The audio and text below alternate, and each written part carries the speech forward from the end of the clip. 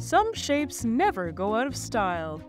When it comes to evolution, the distinct squat figure of a crab has been in fashion for hundreds of millions of years. So effective is their form that even creatures that aren't technically crabs have evolved to be crab-like. Today, we're on location in Delaware Bay to witness the spawning of a total crab impersonator, the Atlantic horseshoe crab, Limulus polyphemus. Crabby body plans make so much evolutionary sense that even today's robots are being created in their image. This is the evolution of the crab.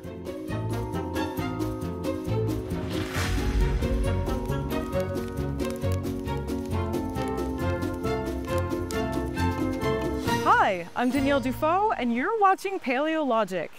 Today, we're going to talk about some delightfully diversified decapods, crabs. These crustaceans have evolved not once, not twice, but 5 times into their classic rotund shape over the past 260 million years. Crabs are from the order of crustaceans called decapoda, which literally translates to 10-footed, and includes shrimp, lobsters, and crabs. The feet here not only refer to those that they use to scuttle, but also to their chelae, aka their claws or pincers, which are modified feet. Crabs have a long and diverse history. Currently, we have about 9,500 species of living crabs. From the fossil record, we know of about 3,300 extinct species. All in all, this is still just a small fraction of the total number of species of crabs that have ever existed. Fossil evidence of crabs first started appearing in the Jurassic period, but the diversity of these crustaceans really took off in the Cretaceous period, which began 145 million years ago. And the tendency to become like crabs has been booming ever since. A crab-like body has a few shared characteristics across species. First, the hard upper shell, called the carapace, is flattened and widened. Next, it has a broad sternum. Finally, it features a tail, called a pleon, that is folded under and lacks most of its musculature. If you've ever eaten lobster, shrimp, or crayfish, you'll know that the pleon is where the tail meat can be found.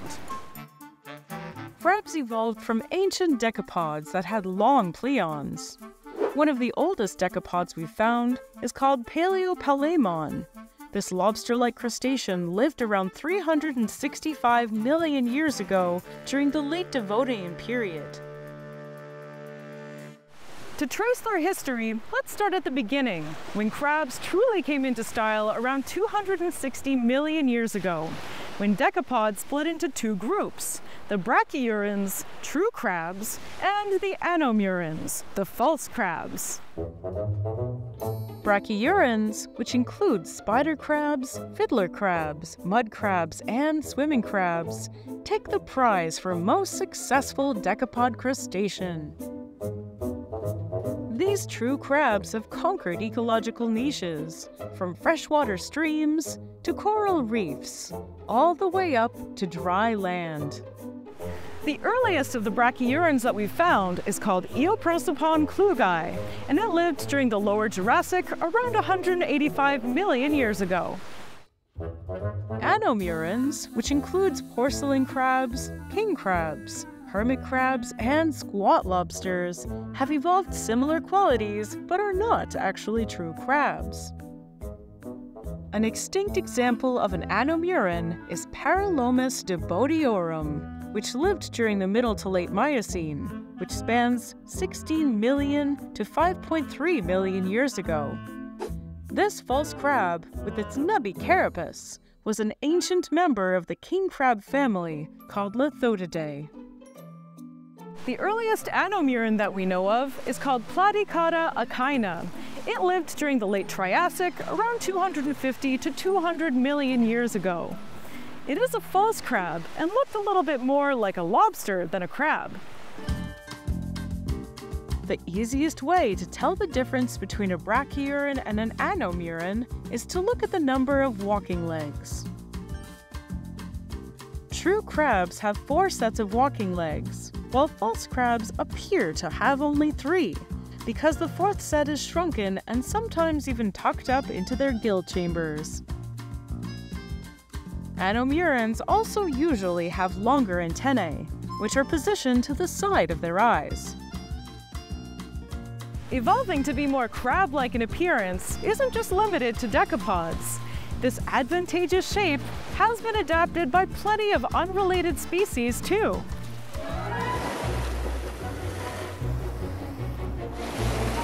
Today, we're on location in Delaware Bay to witness the spawning of a total crab impersonator, the Atlantic horseshoe crab, Limulus polyphemus.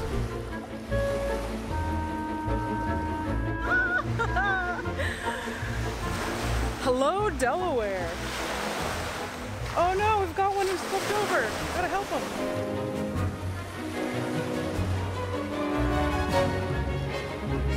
The word crab in horseshoe crab is actually a complete misnomer, as they're chelicerates, making them more closely related to spiders and scorpions than to true crabs. The oldest horseshoe crab fossil that we've found is called Lunataspis aurora. Beautiful name, right? And it dates all the way back to the Devonian. This was a time before creatures evolved out of the water and onto land. And somehow, these creatures have hardly changed since. Ooh, we're getting to see an awesome example of a horseshoe crab trackway. These trackways are extremely distinct, mostly because of the shape of their final pair of limbs, called the pushers. Now, they have such a specific morphology that we can see these trackways in the fossil record and know exactly what kind of animal made them, which is part of why we have such a rich and deep history of the evolution of limulids. Can you tell I'm excited about these things? 'Cause I am. Even if you don't think that these creatures are as charming as I find them, you probably should still thank them. Chances are they've affected your life in more ways than one.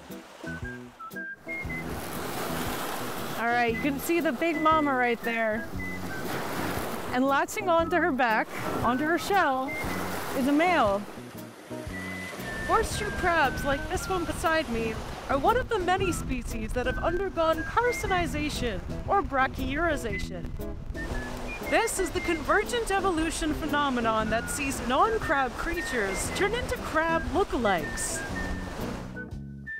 The reason that organisms turn into crab wannabes is still a bit of a mystery.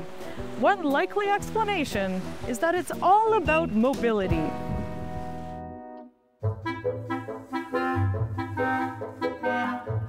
That classic crabby shape just works for life in and around the water, allowing for things like greater protection from predators and easier movement and feeding.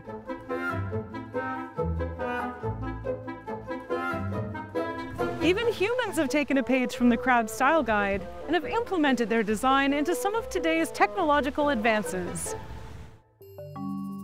Engineers at Northwestern University use the peaky toe crab as their inspiration for half-millimeter, remote-controlled robots that are able to bend, crawl, walk, turn, and jump.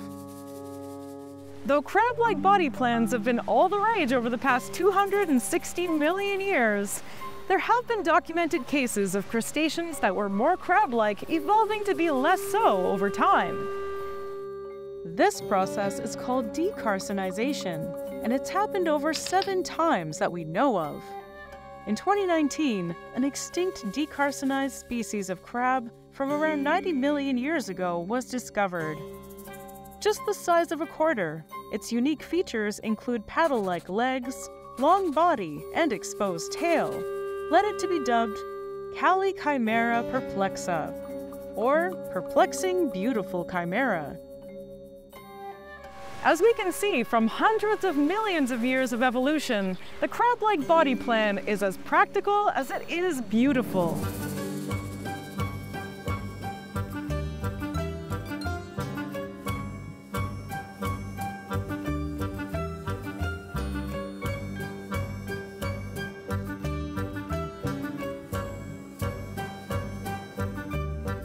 So what should we talk about next? Please let me know in the comments and be sure to subscribe for new episodes every week.